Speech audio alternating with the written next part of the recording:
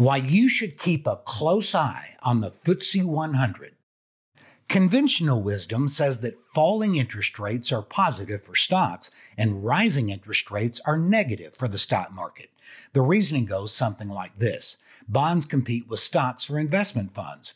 The higher the yield or interest rate investors can get from bonds, the less attractive is the dividend from stocks.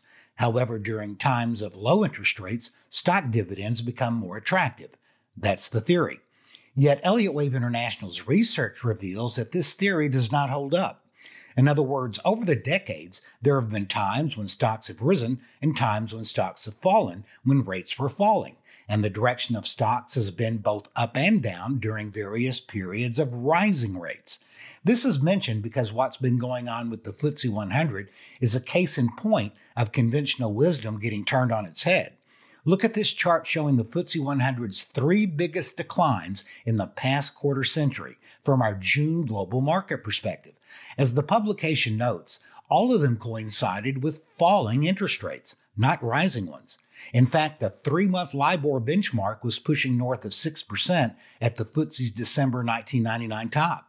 The bear market would not end until 3 years later, with rates approaching 1%.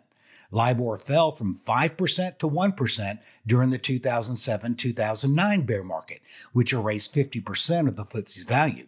And most recently, the COVID-19 stock market crash saw LIBOR rates dip from 2% to 0%.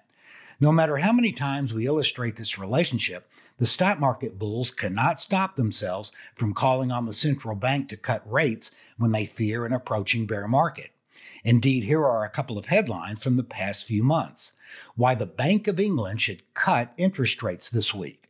Slash interest rates and stop bond sales, ex-policymaker tells Bank of England.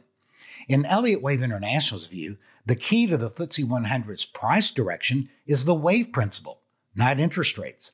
Get our Elliott Wave analysis of the FTSE 100 as well as other major global stock indexes by following the link below this video.